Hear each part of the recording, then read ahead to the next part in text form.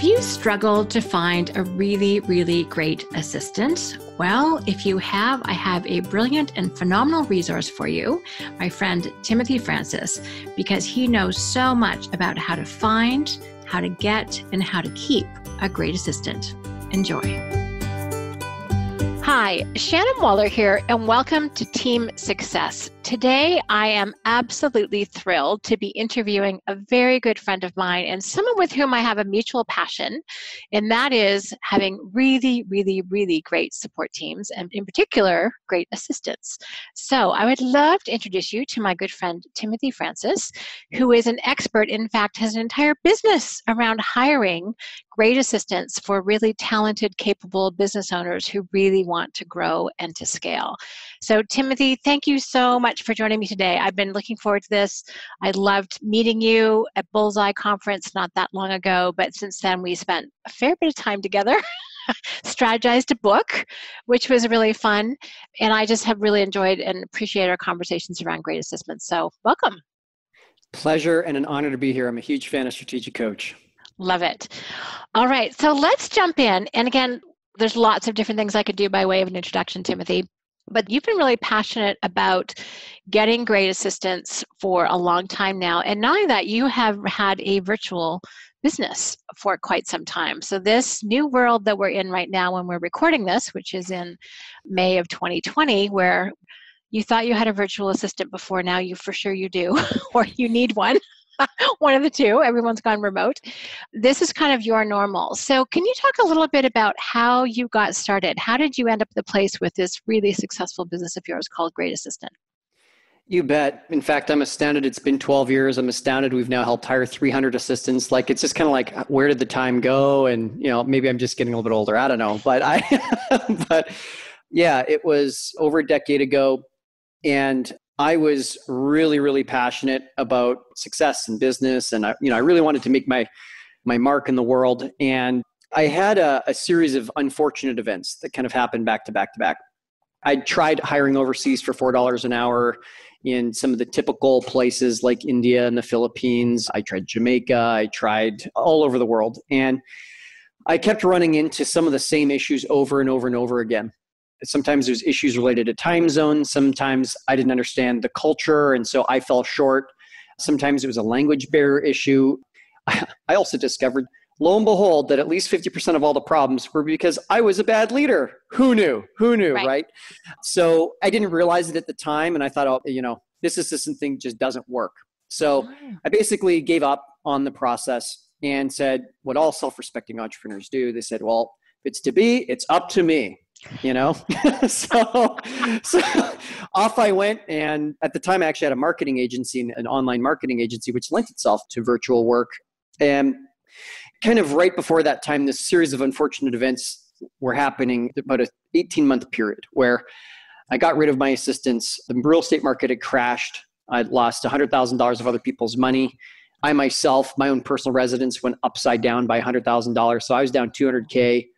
Someone I looked up to, a mentor of mine, ended up being one of the two leaders of what turned into a Ponzi scheme, and his business partner was convicted in court, barred from holding securities for 25 years, a $225,000 fine. Like, it was just like, oh my God. So all this stress and exhaustion of me doing everything myself, right, in my business, matched with such exhaustion and the stress of all this loss.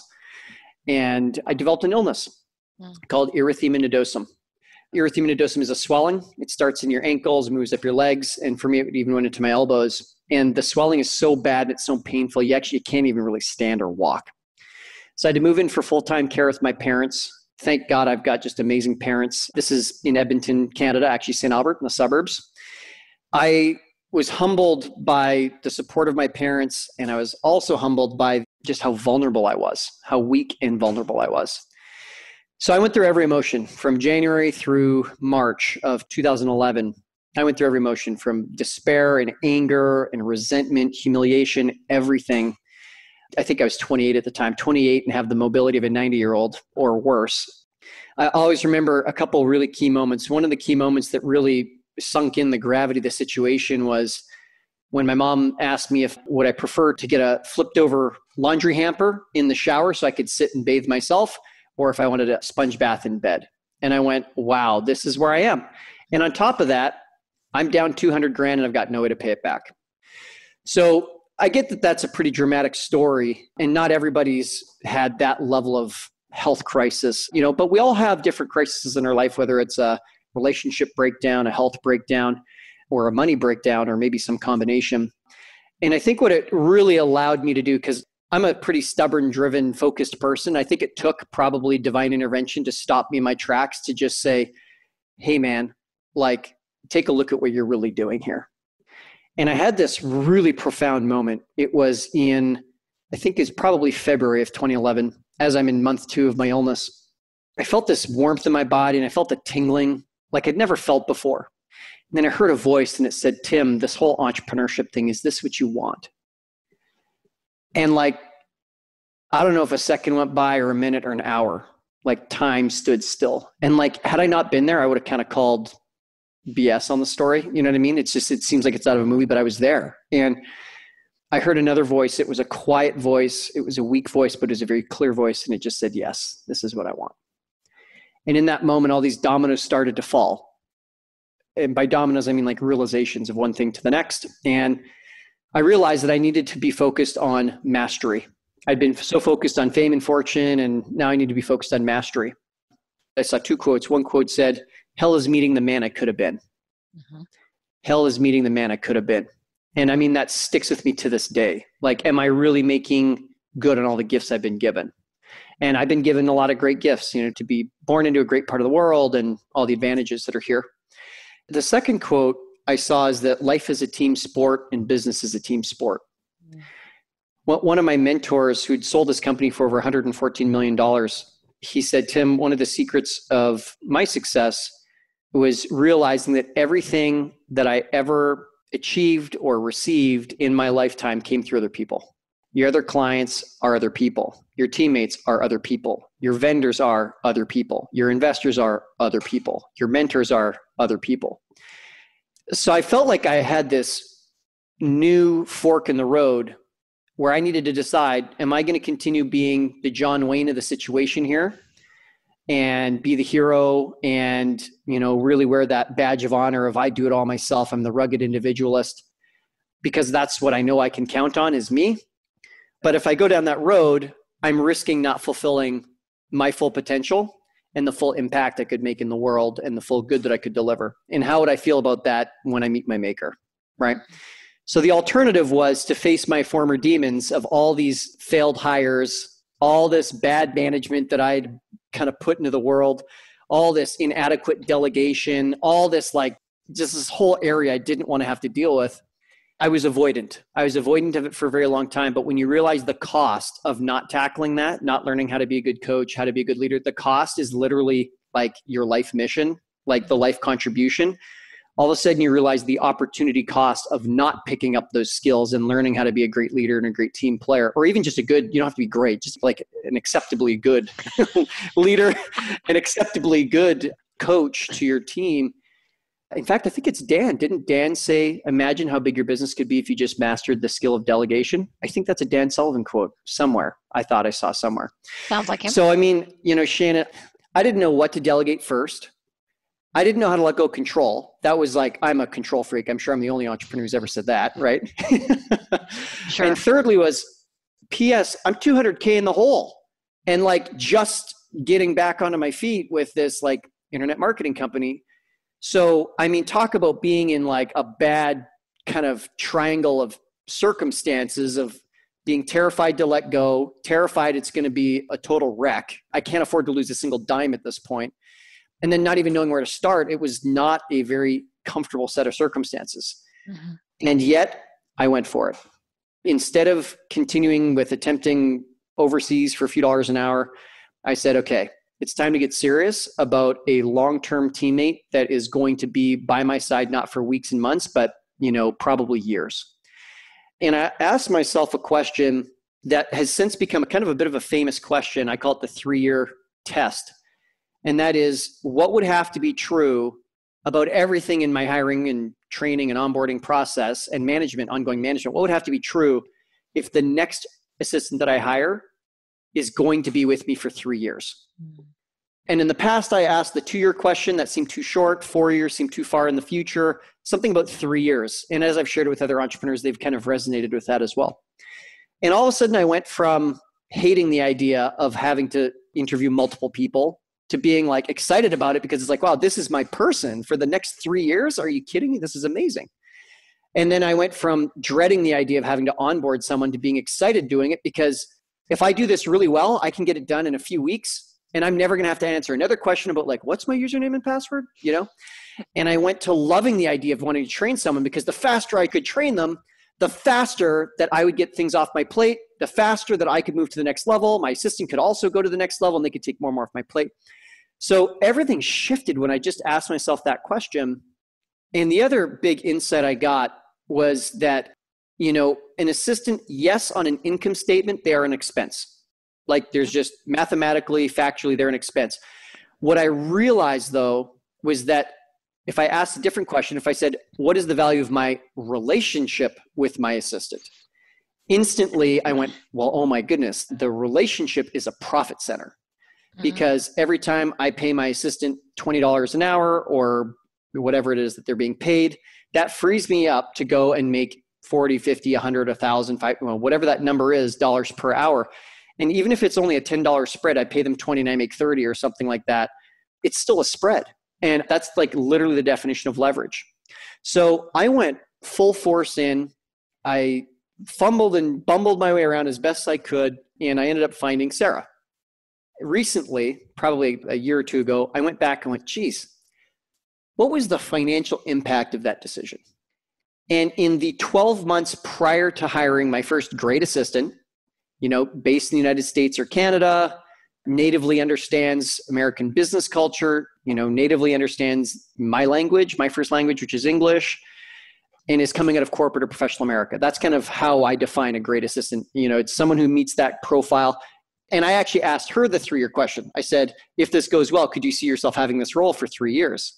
And that was also a great litmus test. And so she said, yeah, absolutely. You know, she had young kids that were getting up. She had just left working in a busy law firm. She was a paralegal. And so she was excited to be at home with her young family. So she took a pay cut because the value of being able to work from home was priceless, which we can talk about the hiring triad maybe later in our conversation today. It's a huge insight. So I looked at how much money I made in the 12 months prior to having my great assistant, and I made $39,000.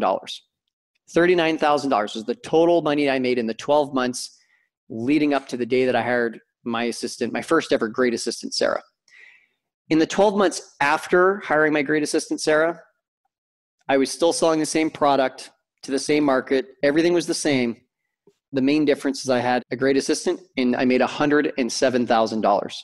Wow, that is quite the change. I nearly tripled my income, nearly. And everyone says like, oh, well, I don't make enough money. I'm not rich. Like, I don't get to have a fancy assistant. I think that's an antiquated view.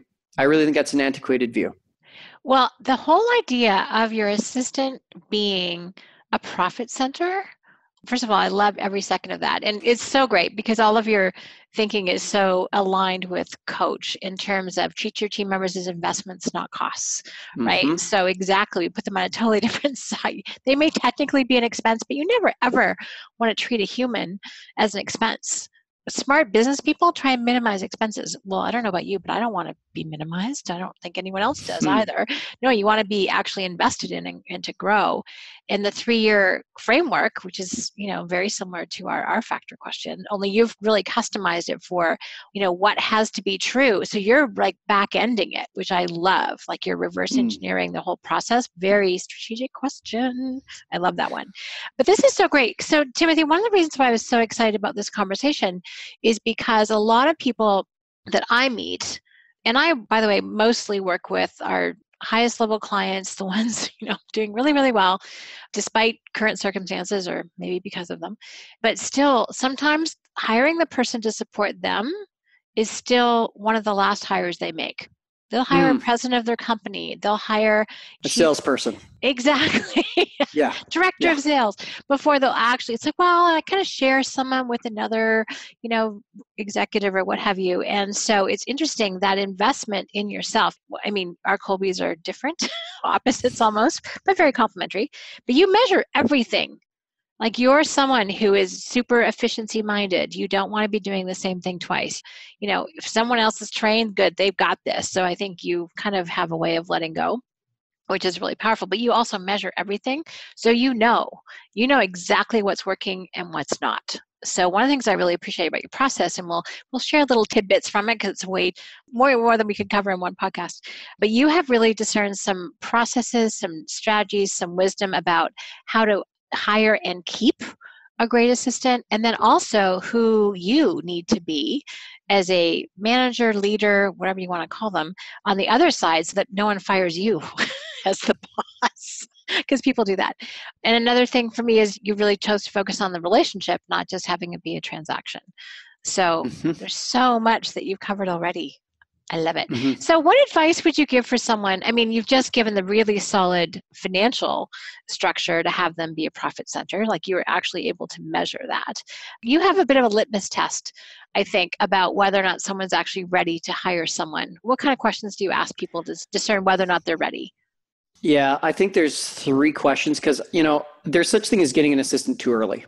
Something we always talk about in our discovery calls with, people who are interested in our service is it too early? So fit, timing, and profitability are the 3 factors that we look for. So for example, if someone wants an assistant to come in and do sales calls for them, that's not an executive assistant role. If someone's looking for someone who is only a few hours a week, like 2 to 3 hours a week, again, it's not a fit for us. And the reason for which is, in my own experience from working with so many different assistants, especially earlier in my career, if you don't have enough volume, you just never develop a momentum. Like if your assistant has to ask, what's my login again? Or which client am I working with here today?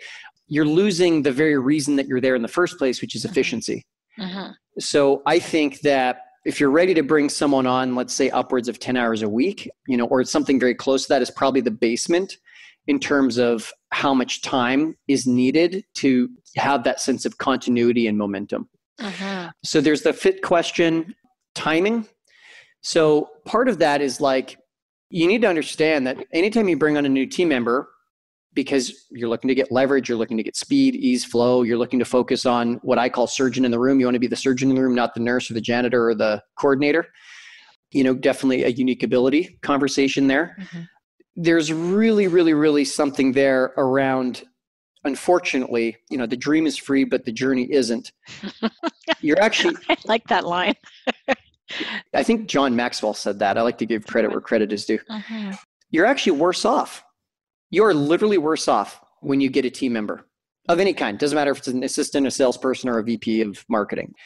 And you're worse off because you got to onboard that person. You got to train that person. They need to get familiar with your clients, your products, your services, the teammates, even the outside consultants or subcontractors or providers that they're working with, right?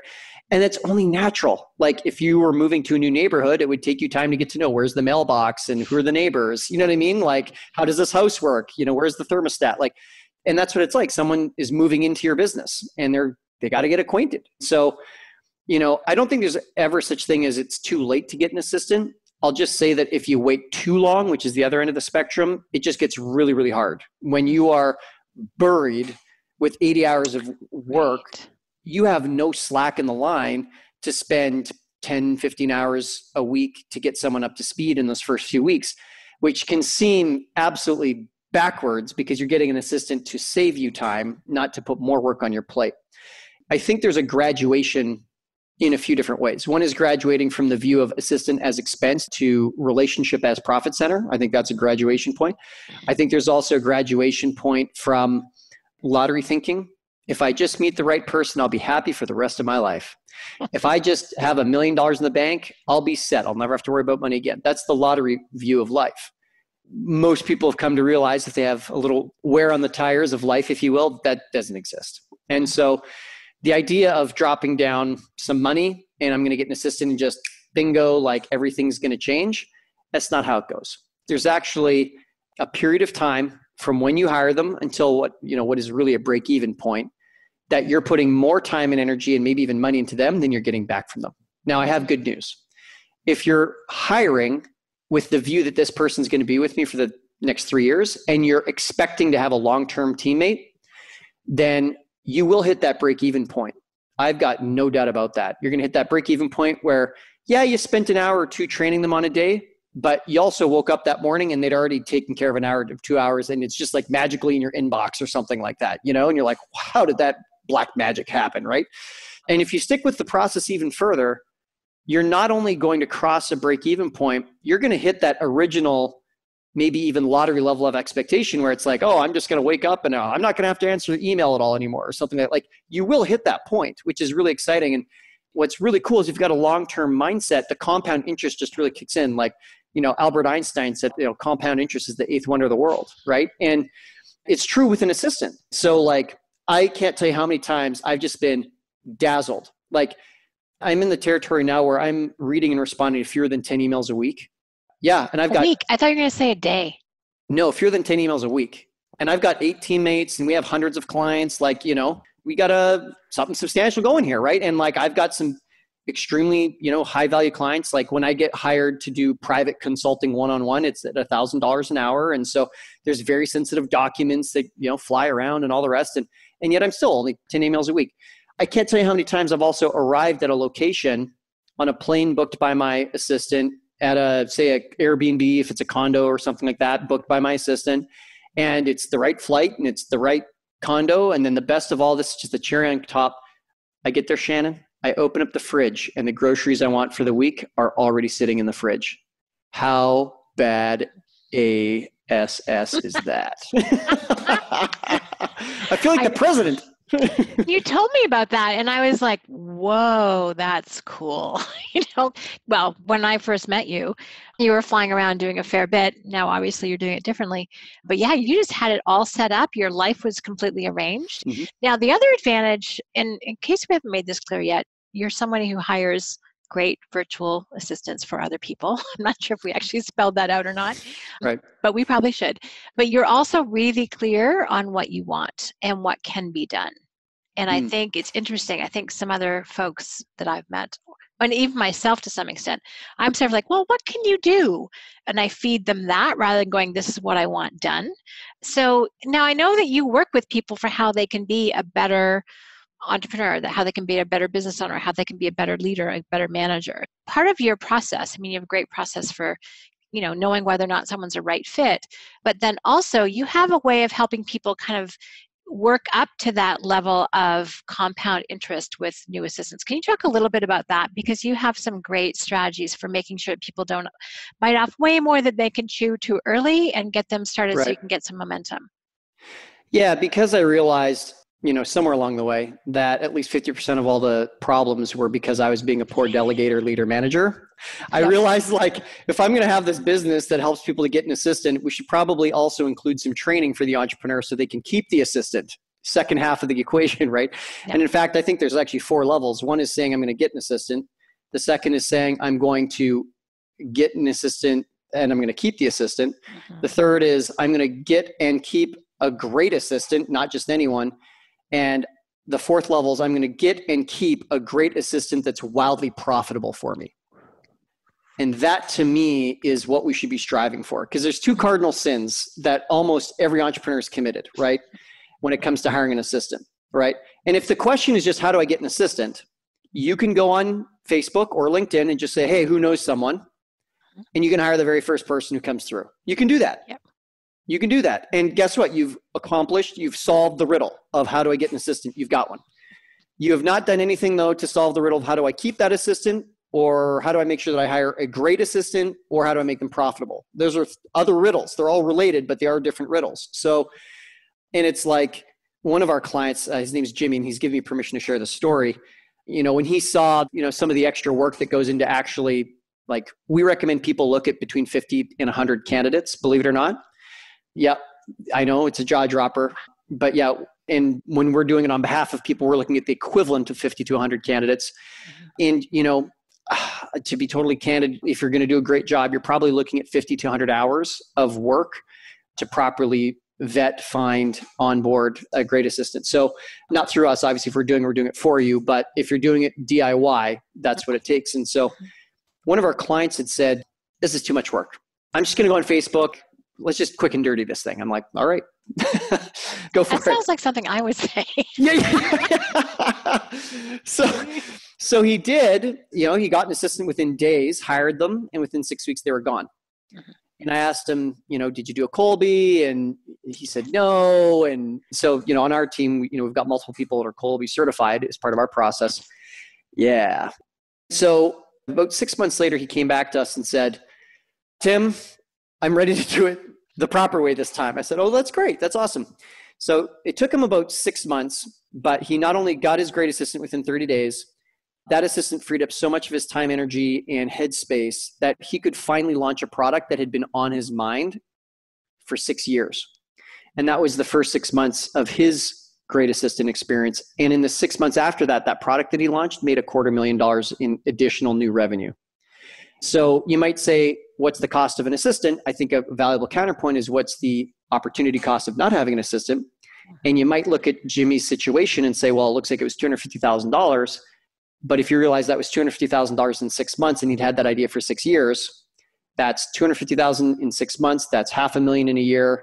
$500,000 multiplied by 6 years is $3 million. So that was a $3 million opportunity cost to not have his assistant. So I just think that having that appreciation and that mindset, a bit of a longer view, I think that can help us to get through some of that early grind of feeling like, ooh, this sounds like a lot of work. I'd rather just stick with what I got. So having an onboarding process, super, super valuable. I always talk about the 4 A's and a P. I actually did a video for Forbes talking about the 4 A's and a P, which we can get into that. So you have to tell me, what are they? What are the 4 A's and a P? I have to. That's just too much of a teaser. Come on. It's just too much. Well, I'm going to keep giving you a few more to tease so you can choose what you want from the buffet. Yeah. The second is surgeon in the room. And actually, I think that's maybe one of the most important of everything. If we only touch on that from this little buffet, I think that could be powerful. Actually, also 360 delegation, the 3 pieces to delegating. There's also like, what kind of meeting rhythm should I be on with my assistant? And there's also, what are the first 3 tasks that I should hand off to an assistant? So, I mean, we can go down any one of those roads when it comes to practical on the ground tactics. What would you like to do, Shannon? I want to do all of them because I'm greedy. Actually, there's one question I want to make sure we answer, which we haven't yet. I don't know if there's a short version of this story, but you had figured out how to get your own great assistant, which is so fun because I just call it the strategic assistant, but I know we're talking about exactly the same thing because I actually want someone who's going to manage me, not the other way around. But at some point you pivoted to actually this being your business and doing it for other people rather than just having your own. So just briefly cover how that happened. I'm curious. Like, why did I go from having a digital marketing company to having an executive assistant company? Exactly. Yeah. Is there a short version of that? Yeah, there is. My assistant was taking so much off my plate and my friends were jealous. That's really it. They were like, what do you mean your assistant is like pulling reports and helping prepare them for all your marketing clients? And what do you mean your assistant is the one who's doing all the onboarding of all your clients? And what do you mean it's your assistant who's doing all this like tech work, setting up landing pages for your clients? And what do you mean your assistant prepares you with meeting notes so you're ready for every meeting? What do you mean? I just went on. And I'm like, oh, well, isn't that what you would have your assistant do? Like, I guess it was just an instinct I had or something.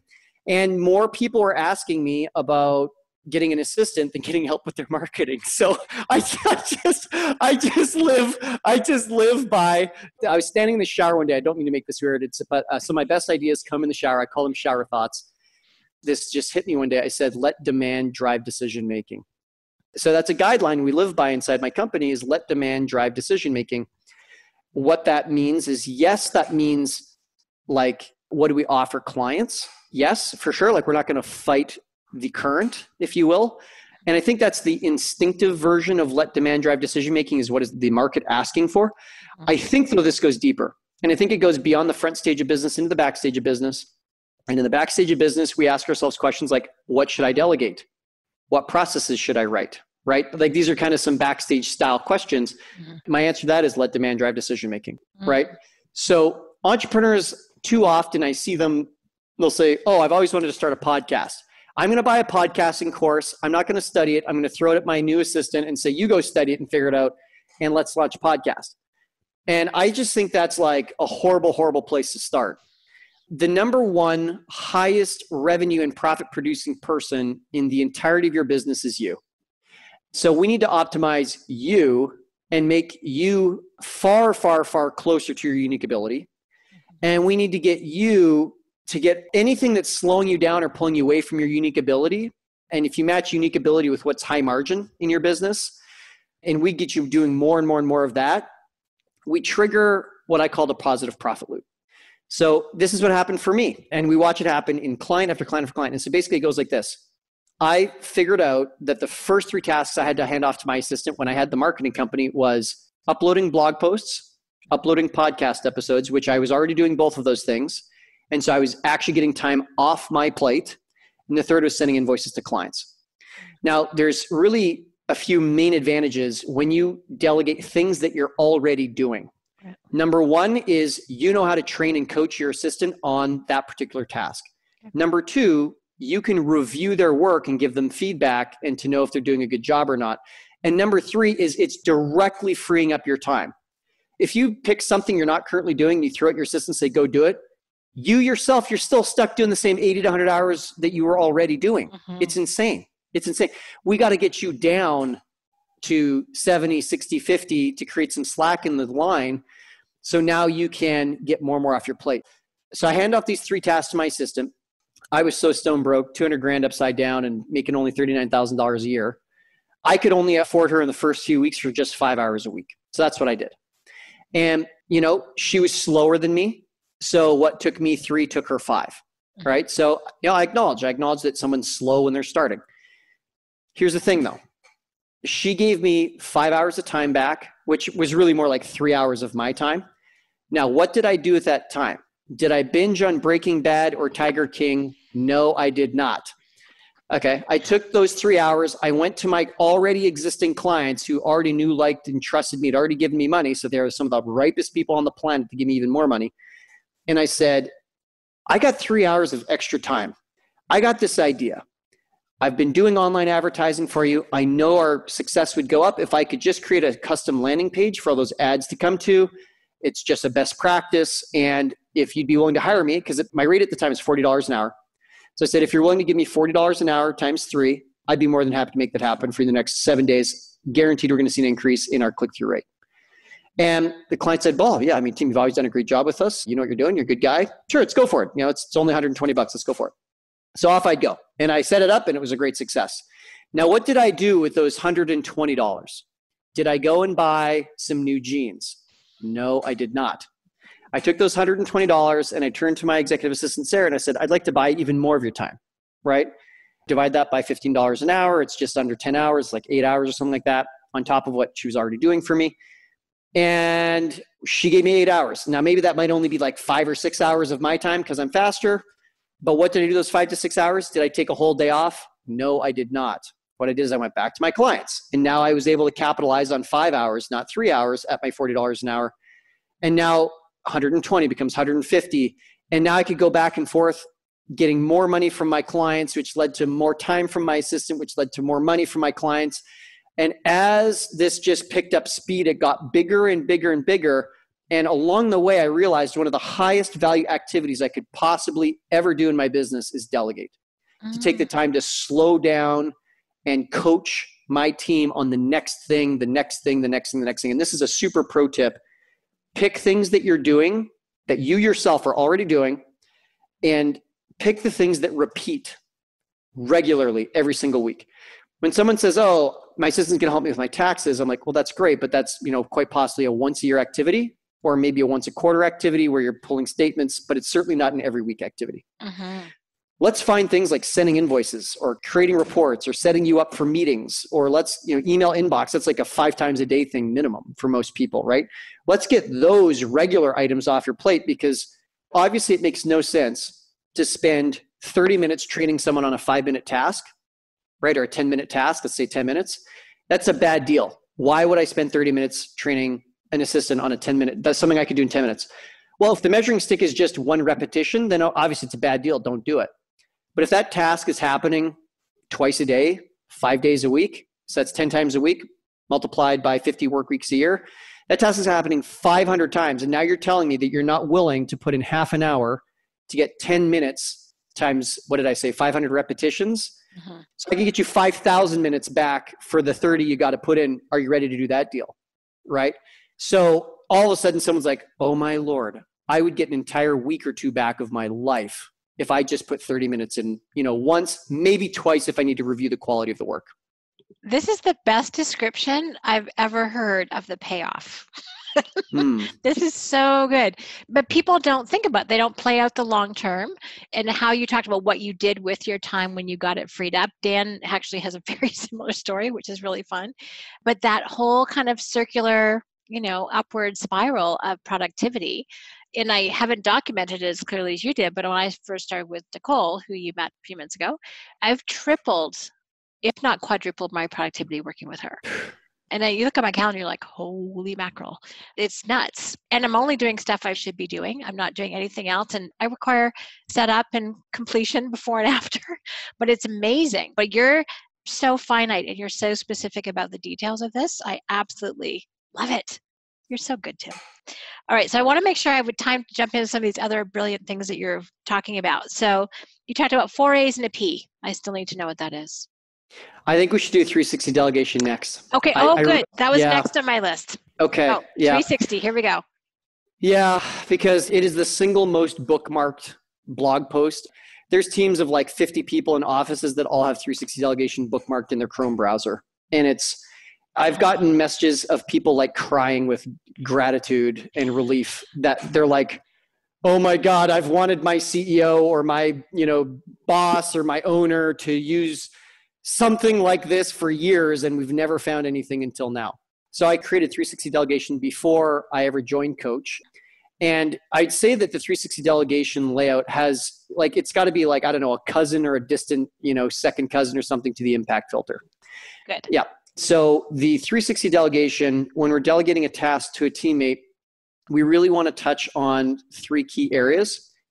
Actually, I taught this once at an event, and someone from the US military walked up to me and said, we use something very similar for this when we have a critical mission, like if we're going into battle. I was like, oh that's a good sign.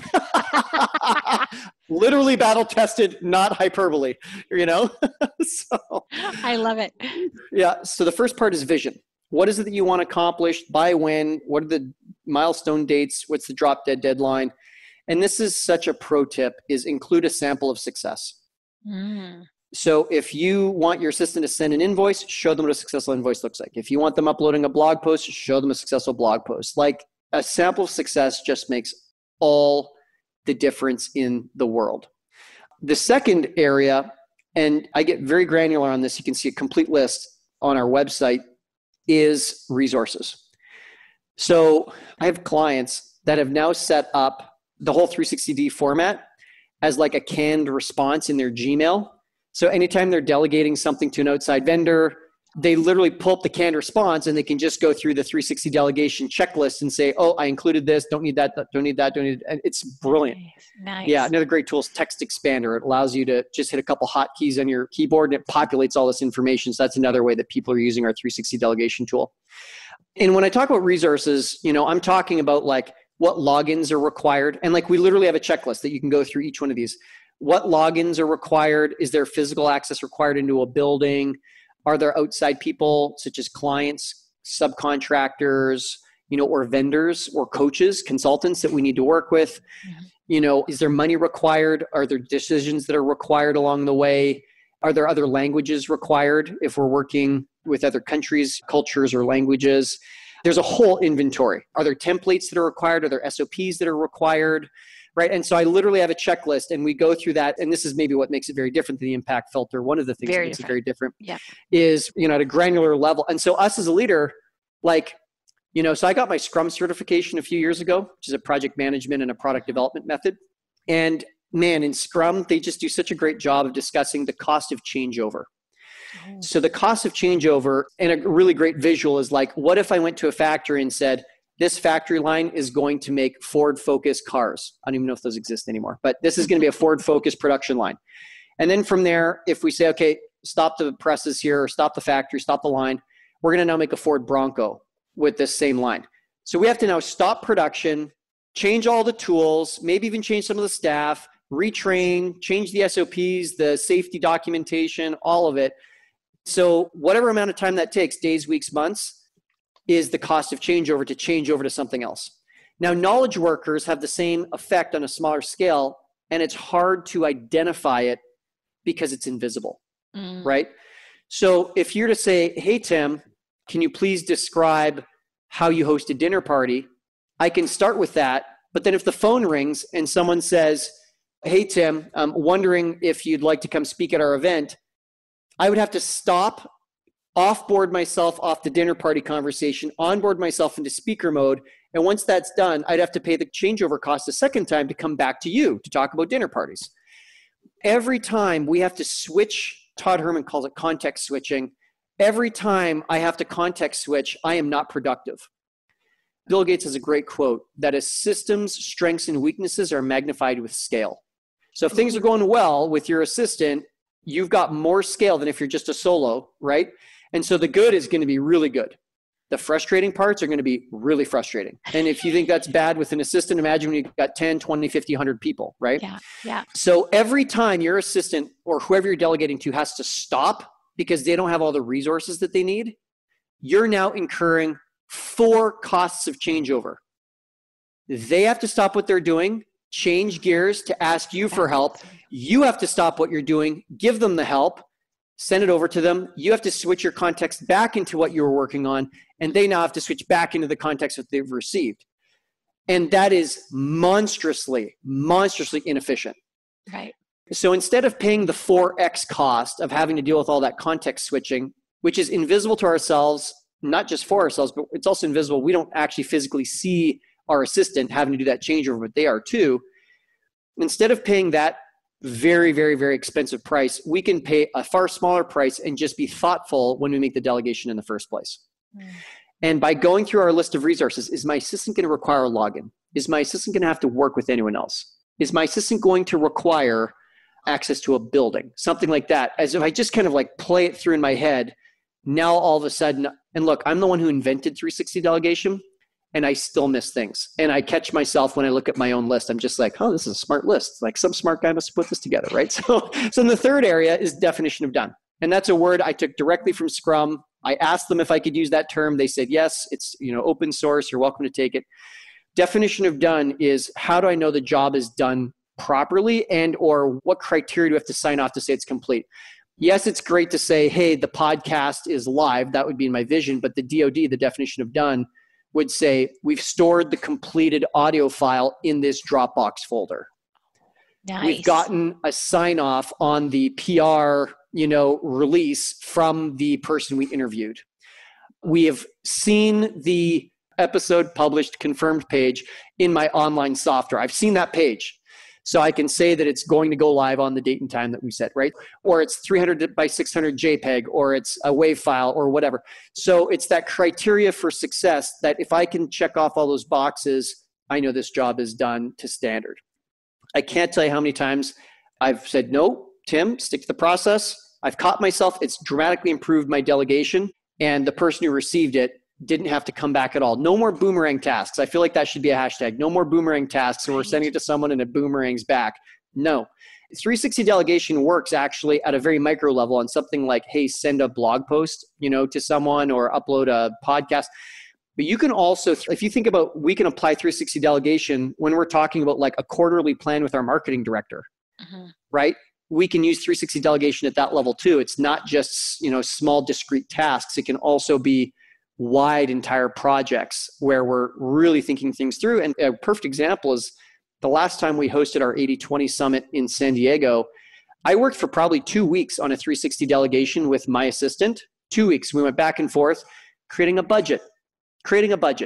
And because we were creating this 360 delegation, it forced me to ask questions like, oh, do I care about scones in the back, or should they be cookies, or like, right? So it's a forcing function that requires me to think ahead and do I want AV? Do I want live streaming? Do I not want live streaming? Do I want pins and lanyards and booklets? Do I not? Like, is our team, when they fly in, are we staying in a hotel, or are we staying in a Airbnb so we can all be together? Like, right? So there was just like this blizzard of questions. It took us about 2 weeks, and and I'd send her off like, hey, go research the cost of lanyards, go research this, that, and the other thing.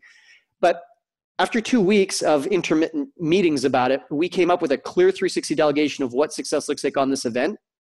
She went out, executed the whole thing. I might have spent 2 hours in the intervening like 3 months on 3, 4, or 5 months, whatever it was, on it. The event went off. It happened. It came within 1.6% of budget, which is unheard of in the event world. Oh my God. I know.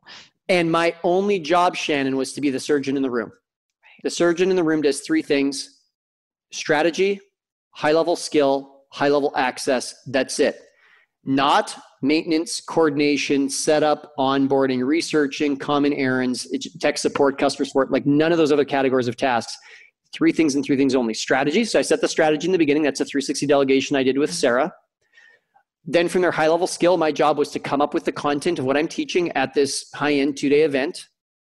It's also high-level skill to get up on stage and speak. And then high-level access was I'm the only one with my face, to show up on some webinars to promote this thing. And high-level access was also me interacting with the other lead speaker, because I co-presented with Perry Marshall, and us having our high-level, kind of speaker-to-speaker, owner-to-owner conversations about what the event would look and feel like. And then high-level access was also me shaking hands at the welcome reception and taking pictures with everybody, all the attendees as they came through the door.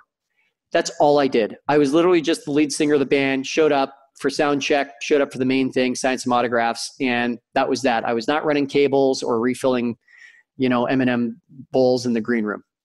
Well, there's so much. Oh my gosh, thank you for doing both of those things together. That's awesome. What impresses me in your 360 delegation is so clear. And, Gallup even talks about the fact that the number one thing that frustrates team members the most, their source of dissatisfaction, is not knowing what's expected of them. Love And that. yeah, and you've done this not just for a job, but actually for a very specific result. And by the way, that's not a small event that she pulled off, all of you pulled off, but that's a big deal. There's a ton of details. And so often, as someone who is trying to eliminate the requirement for assistants to be mind reading, mind readers, or I used to call my program Mind Reading 101. Oh my. But which I can do from a context standpoint of how entrepreneurs think, but I can't do it with the specifics of a particular event, which is really where the 360 delegation comes in. And I think some people just lose patience with the details, but you work it out together. Sometimes you can't make a decision as the owner because you don't have enough information, but then you send someone out for research. So I think being willing to go to that level of pre-planning, first of all, prevents a ton of teamwork headaches. So yay for that reason alone. Mm-hmm. And that whole 4x cost of, when people have to switch tasks. And read a brilliant book by Dave Crenshaw called The Myth of Multitasking. And he talks about switch tasking. And he's got this really fun, quick exercise at the beginning where he has you do 2 activities. They're different. One's numbers, one's letters. And then you have to switch between them. And I'm fast. I'm fast talker, fast lots of things, but it still took me twice as long to switch tasks. And I was like, hot damn, it doesn't matter if I'm fast, I'm still twice as slow. It was really interesting. I'm sure it's on a video on YouTube somewhere. But yeah, the whole thing of myth of multitasking, and it's interesting because you're a massive fan and user of Colby, as am I. And, I think as a short follow through, 2 out of 10, that it's pretty easy for me to switch. And it's true, mostly because there was no plan in the first place. There's no recalibration that has to happen. So if it costs me time and mental energy to switch tasks, that's saying something. And then you'd work with someone who's got tons more mental energy for being systematic and following through and finishing. You're having to pull them back from where they were to this, going back to your idea of switch tasking, pull them back to this. The time lost is huge. And I think we, blithely interrupt people and, hey, what about this? And we throw in random stuff and they're like, what do you want? Our team members want to make us happy, but we don't make them happy. So I'm not surprised that people have come up to you and gone, this is what I've been wanting for years. That's just a brilliant point. And then again, the whole surgeon in the room, in our terminology, doing your unique ability with your best audience for the highest impact, where you can be a hero and be the most useful. This is the how. This is the really concrete, tangible ways to actually do that granular you were saying. And I just appreciate that because it's not something I think I would ever have the patience to figure out. Even though I'm Yeah. passionate about teamwork and talk about it all the time, you've done the work to put that system and process in place. Well, thank you. I appreciate that. And, for a little while there, I worried that this was not appealing to, because I'm a 7635, so I'm high on fact finding and follow through. So I was like, that's not most entrepreneurs. I'm a weirdo in a room of weirdos, Yes, the house of misfit toys. Yes. Yes, that's right. Yeah. Of course, I'm being playful about us entrepreneurs. So I actually went around to a few of my clients, and it was a little vulnerable for me to just be like, is this me just being the strategic planner, which is formerly what my Kolbe score was called by the Kolbe Your natural advantage. Yes. My natural advantage. Yeah. I was like, is this me just kind of like geeking out on my own Kolbe score, and this is never really going to get me traction in the big wide world? Here's the two bits of feedback I got. Number one, Tim, and this is actually an African proverb: if you want to go fast, go alone. If you want to go far, go together. Yes. So let that one reverberate, right? And so if you're going to go with others, now we've got a new set of questions, like what makes a great team? And if we've just got a whole team of people who are 0, 0, 10, 0, or whatever. Fortunately, one is the minimum, but yes, I understand. Exactly. Yeah. Yeah, exactly. Negative 100, negative 110. Yeah. Mm-hmm. I really think, almost on a spiritual level, that there's something about having a team that requires us to surrender to the needs of the team above and beyond what our individual, say, instincts are. Sometimes we can't do it all the time on a forever basis. That's not sustainable, obviously. But sometimes, when the baby's crying, there's a great Keith Cunningham analogy, says, look, if the baby's crying in the middle of the night, you don't say, well, that's not my unique ability. Hell no, you do it. Right? Yep. Yeah. So I think, sometimes 360 delegation feels that way. And so as I was asking my very high quick start, very low follow through clients, I got such a profound answer, actually from the same guy, Jimmy. He said, you know what, Tim? The reason I do 360 delegation is not because it instinctively comes to me or doesn't come to me. It's because it frees me up from having to deal with all of the back and forth. And I get to do more quick starting if I'm willing to pay the upfront price to be clear about what I'm expecting. An entrepreneur in Australia, his name is Mike Rhodes. He showed me a version of 80-20 that I'd never seen before. And he drew it on a napkin. If you can imagine an hourglass. So wide at the top, narrow at the middle, wide at the bottom. And he said, Tim, the first 10% of any project is kind of getting clear on where we're going, what we're doing. The middle 80% is actually executing. And the last 20% is kind of checking in on how it went. And that's the 80-20 of a project, of a campaign, even of a business. It's always the hardest at the start, right? So I put some different labels on it. I said, the first 10% is lead, the middle is do, and the last 10% is review. Lead, do, review. Entrepreneurs are oftentimes, and very rightfully so, my former self included, even my current self sometimes, feel exhausted by doing the work, doing the business. Well, the secret to getting out of doing that middle 80% of doing the work is redefining what your job is. And if your job is leading the work instead of doing the work, then we need a new skill set. We need a new set of tools. We need a new strategy. And guess what? Your new toolkit, now that you're more and more a leader and less a doer, is 360 delegation. So just as at one point you didn't know negotiating or selling, or if you're a financial planner, you didn't know how to, what was legal or illegal when it came to setting up financial plans, or baby deer shaking legs, trying to figure your way through an industry. Now it's just a different playing field, right? And so there's different tools that are required. And so just as at one point we were learning negotiation, now we're learning leading. And one of your top number one tools for your holster is 360 delegation. And the better you get at it and the more frequently you use it, the more that you get yourself out of the middle 80% into the first 10% doing. And I recommend you also hold on to that last 10% of reviewing, because now you get to coach your team members on how they could get better. You can catch errors. You don't have to worry about delegating things that could be catastrophic, because you get to check them before they ever go live. So guess what? You're expanding the possibility of what you can delegate. I think that something that is a pleasant surprise is if entrepreneurs really commit themselves to being a coach to their assistant, is before you know it, not only are you going to break across this break-even point with your assistant, But here's a secret. Your assistant is actually going to get faster and better than you at those very same tasks.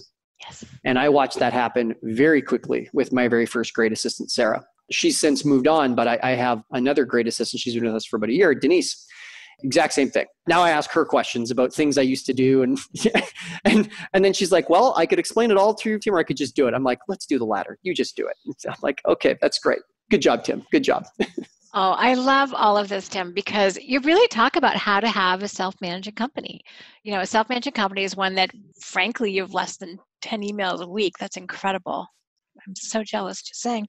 But you're willing to put the work in, you know, and you've given some phenomenal coaching today about, you know, can't even rhyme them off well enough to do things that you're already doing, right? That was a key thing that are really going to free you up time, well, that you know how to do. Well, there's a whole bunch of things already doing that are, you know, things that are repeatable, because that's going to make it worthwhile over the long haul. You're going to feel confident delegating things that you know how to do because you can give feedback, and then it directly frees up your time. I mean, you've just given some really practical ideas about where to start, how to think about having a great assistant, and not only for the next 10 minutes or 6 weeks, but actually for 3 years or longer. I'm excited. There's so much. And we didn't even get to, because our time is wrapping up, but we didn't even get to some of the other cool stuff. You and I can always talk for like ever. Very true. It's one of the dangers. So before we wrap up, before we actually hang up, is there anything that you just know that people need to know? And also, I really want them to know how to get in touch with you, how to get a hold of, you know, your 360 delegation, if they want to learn more about Great Assistant. What do people need to know? What's the last words of wisdom you want to share? I do share a bunch of great content online. So if people want to follow me there, we can certainly continue the conversation that way. But so two things. One is kind of tactical and one's big picture. I would say, tactically speaking, I hope everyone is starting to see that when you learn to get a great assistant, you're actually learning how to hire, manage, lead, delegate, onboard. And that's a very, very transposable skill to other areas that you want to replace yourself. Mm-hmm. So as if getting your time back wasn't a big enough prize, and doubling, tripling, quadrupling the revenue you can pull in because of it wasn't enough of a prize, it's actually the perfect training ground to kick off the whole process of creating your truly self-managing company. Nice. I've replaced myself in the administration of Great Assistant. I've replaced myself in the production of Great Assistant, which was no small task, but definitely achievable. Of the 300 assistants we've placed, I think I have only matched 15 to 20 of them, and the other 280 have been done by my team. Wow.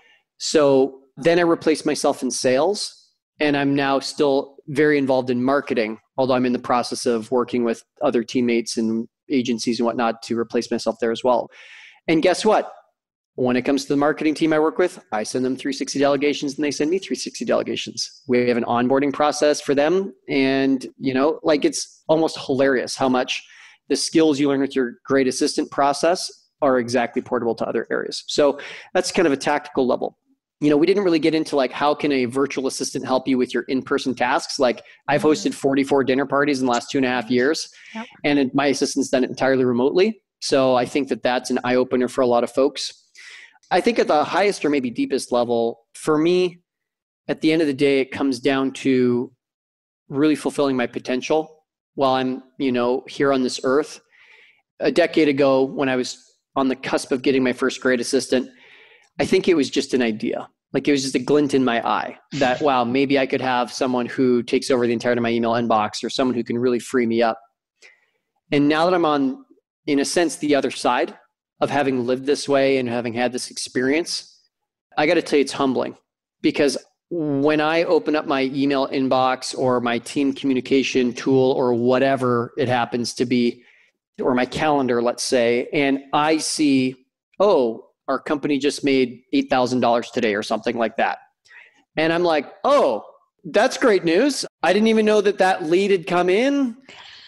And I didn't know that that discovery call was booked, and I didn't know that sales meeting happened, and I didn't know that terms of service was signed, and that that credit card number was acquired, and that money changed hands, and holy, like, this is unbelievable. I'd say that's kind of like the cool Willy Wonka experience. But I'll tell you the part that probably gets me the deepest is when I get on a call with our client, because I do my best to talk to every one of our clients 60 days after they sign up with Great Assistant to hear how it's gone. And when I see just like the twinkle in people's eyes, and they're like, Tim, if you would have seen me 60 days ago, I had ashen skin, sullen face. I was exhausted, overwhelmed. I tried getting assistance before. It never worked out. I was skeptical about you guys. If it weren't for the resounding, recommendation from, my mentor or my coach or my whoever, I probably wouldn't have even tried you guys. And they're like, but it worked. Oh my God. Like it actually worked. And to see the impact that we have on helping entrepreneurs to fulfill their mission, because every one of our clients is serving dozens, hundreds, thousands of customers or clients.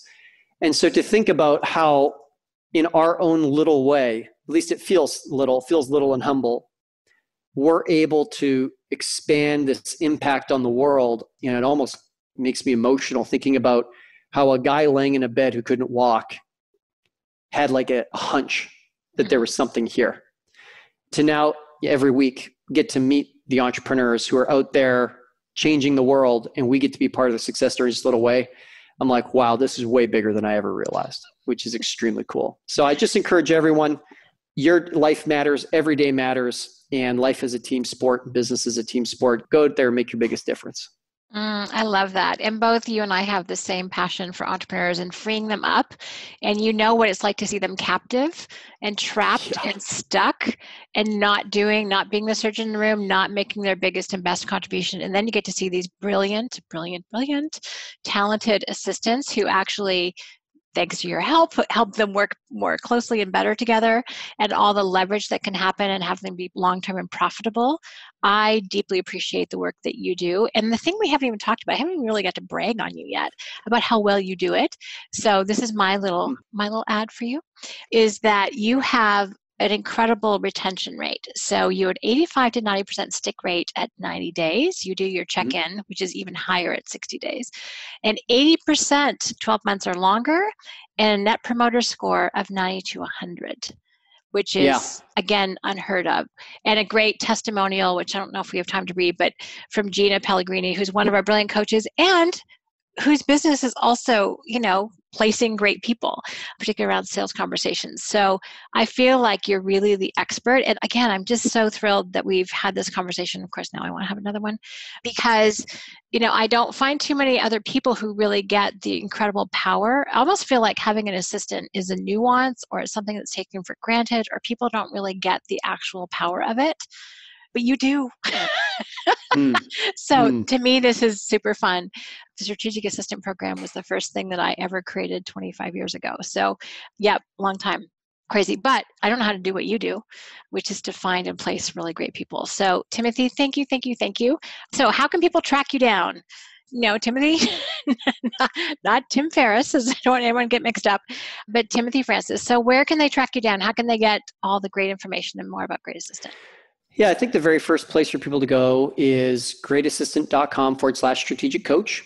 And and so on that page, we've put the resources I've talked about today, like 360 delegation. We actually also have a time study spreadsheet there. If someone wants to download that, track their own time, and get a sense of like what's really going on with my day. That's a pretty powerful tool. So I'd head over to greatassistant.com/strategic coach. Of course, that's the double C of strategic with C and coach with the C. Yeah. It's true. Or don't put an X like I do sometimes. Don't ask. My typing skills leave something to be desired. And then on that page, there's also a button that you can book a discovery call with our client advisor. His name is Eric.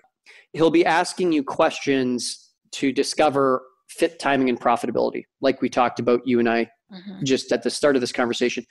I think people are sometimes shocked how much business we turn away. Not because we don't want to help people, but because we realize it just might be a little bit too early. Or sometimes people will say, hey, I'm really excited about getting an assistant. And then we find out that like they're giving birth to a child in like 6 weeks from now. And so like their top priority should probably be their child at that point, not their new assistant. You know what I mean? So what I can promise is that Eric will help direct you in whatever way looks like it makes the most sense. And if it's not through us, then he can give you some other resources, or if he thinks it's just a little bit early, he can set up a timeline to maybe circle back in 3 months or something like that.